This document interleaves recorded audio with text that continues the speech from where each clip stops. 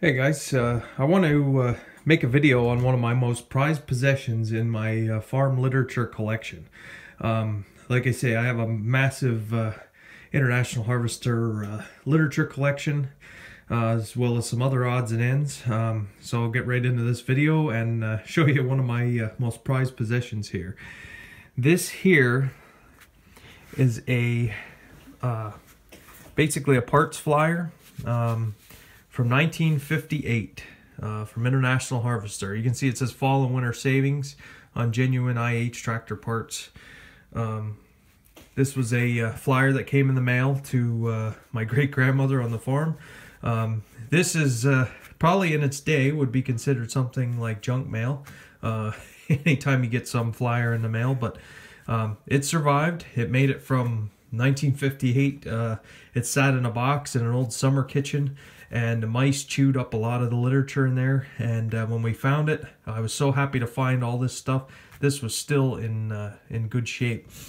So just want to show you some of the things. I actually took this to my local Case IH dealer and asked if they would honor some of the prices. So I'll show you some of the prices that are in here of different parts or things that you might need for your international equipment. It's neat. It's a full color booklet. Of course, they have some advertising in here. The old style uniforms that they used to wear with the patch on the sleeve and the hat, those were pretty neat. Blue ribbon service, that was a big thing that International had all the way up to the 70s and 80s. That was the one of their mottos, of blue ribbon service. So let's say you want to overhaul your tractor. So you want new pistons. It says install matched increased bore sleeves, oversized aluminum pistons. In 1958, you could already get the oversized aluminum pistons.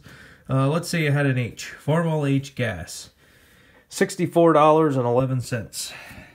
I'll just zoom in on this so you guys can see the prices.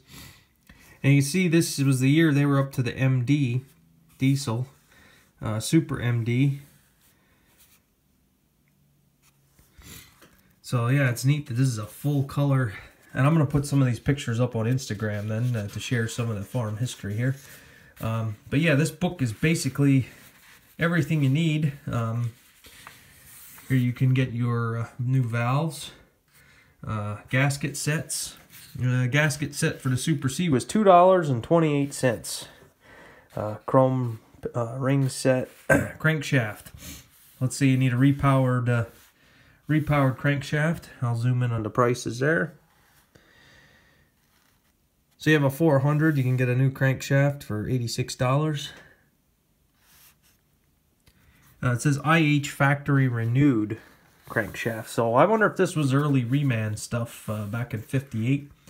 Carburetor kit for a Farmall H was 83 cents.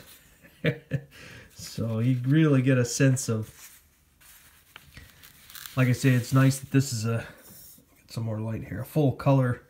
And I know there's older ones out there probably, but I really like this one, being that it was on the farm. Here's some more carburetor repair kits here. Muffler. Let's see, you want a muffler for your Farmall M, $8.41. Manifold. Spark arresters. That's another thing. Those were expensive. It was $25 for one for an H for spark arrestor. 12-volt electrical conversion kits. They were converting tractors to 12 volt back in 1958, and you could buy a kit. And there you got the updated, there's your resistor, and there's the whole kit. And what do we got here? For 300 to a 450, pay 83 bucks. So here you got your ammeter, voltage regulators. You can get both 6 and 12 volt spark plug cables. International Harvester spark plugs. Let's see, batteries. You had your Autolites. An Autolite makes pretty good spark plugs. I know we still use them to this day. You get your battery cables.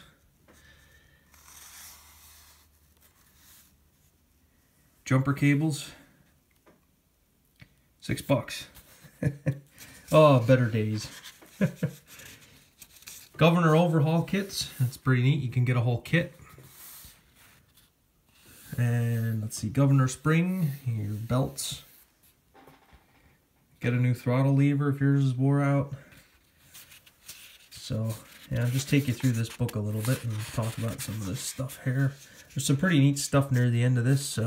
Pre-cleaners, basically anything you needed for your Farmall tractors. Thermostats.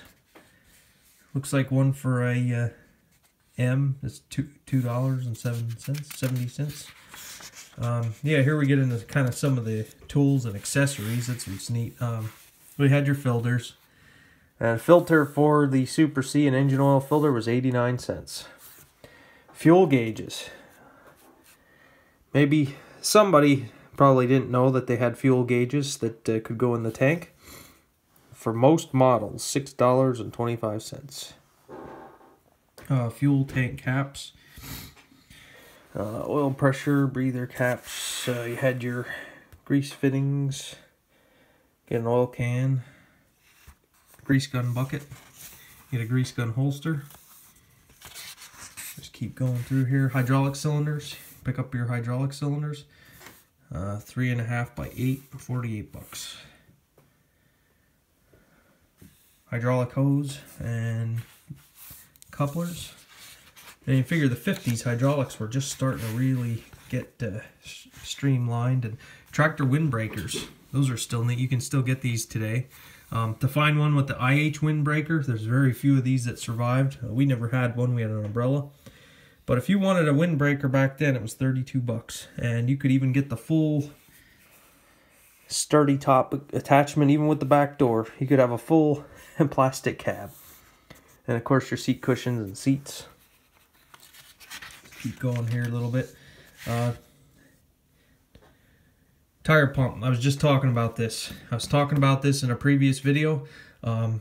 International Harvester had a engine operated tire pump.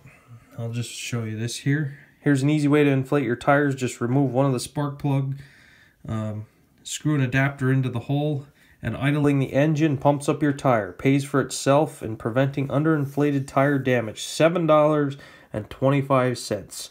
I almost owned one of these. I wish I would have got it. I was talking about that, so you guys know I wasn't lying.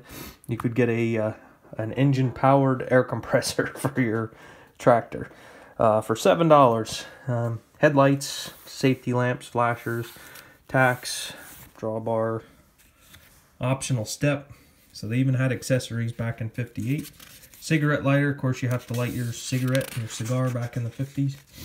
And you had your International fire extinguishers. I mean, they had IH stamped on everything. They were pretty well making everything. Rust preventative compound, there's your WD-40. Harvester red paint. Premium antifreeze. I have a couple of those jugs that are the IH metal. I think they're for Hytran. Implement parts. Look for the IH. Like I said, it was stamped on a lot of stuff. Discs. Plowshares. Rotary cutter blades. And again, make sure you look for the IH. Even then, they said to use only factory parts. Disc blades, they look like they're about $3 a piece.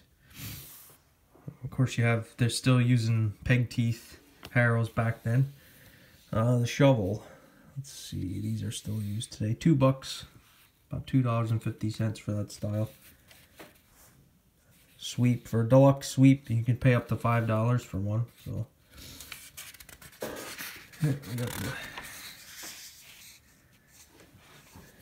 here, these are hose kits, neoprene hose kits for your grain drills, for your drop hoses, seed tubes. Anybody had International grain drills knows about those metal pipes, and then they switched to the neoprene. Roller bearings, chains and links. You have your chain tool there. All your different clevises you could get. And they even put, what's real neat at the end of this, a want list. Even back then, you could fill in what you wanted. So, yeah, pretty neat book. I have another one here I'll show you quick. This video is getting a little bit long. This was a flyer, how to get more service per dollar from your farm engines. This was put out by the Champion Spark Plug company. You can see they have all the different makes of tractors here.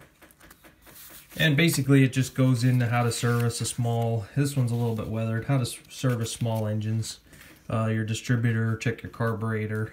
They just go into a whole thing here about servicing gas engines, and of course all about spark plugs, being that it was from a Champion spark plug dealer. How to diagnose your spark plugs. Excuse me. So check your cooling system. You got a John Deere there. What is that? Like a 60 or 50? I don't know. So yeah, just a couple old books I have here on some old farm literature. Like I say, I have a lot of this stuff, but this is one of my favorites. Being that it's full color and you get to see all the prices, it's a pretty neat sales flyer. Farm toys, I'll just get into that a little bit. I used to have a massive farm toy collection when I was younger, but like a lot of kids, you were playing out in the dirt pile with them, and a lot of them weren't in the boxes. Yeah, this is an H Precision series. This one's pretty fancy. The brakes even work and everything. Finally, I decided to get rid of all my farm toys. I just sold them as one big lot on eBay. So then I was only going to get the toys that of the equipment that I owned, and then that's why I bought the Super C wide front. But it just kind of, people get them for you, and you end up with more and more of them. I don't have as much as I used to, but yeah, farm toys are another nice thing to collect. My father-in-law actually has a massive collection. He has in the hundreds, if not 1,000 of them, with the original boxes. So it's pretty neat to go to that place and look them all over. So, but I kind of got out of collecting the farm toys. So, all right, this video is long enough. Thank you guys for watching. And if you want to see more of this kind of stuff, let me know. I'll keep digging through the boxes and sit down and go through some of it. So, thanks for watching, guys.